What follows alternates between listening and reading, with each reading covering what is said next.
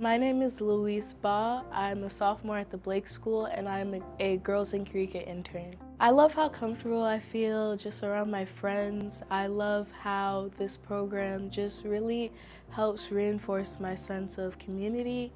It helps reinforce my morals, so respect, kindness, generosity, things like that.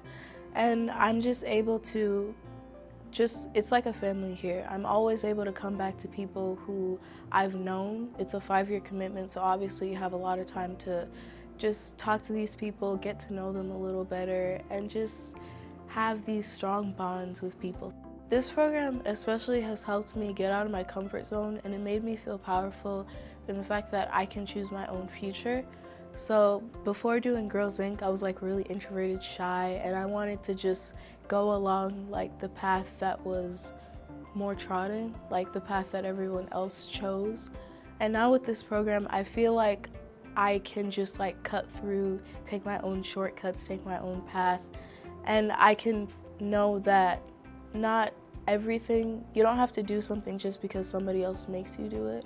You can choose your own path. And so especially with the internships and just with like even team building activities, like it just feels like I feel powerful because I can choose my own future.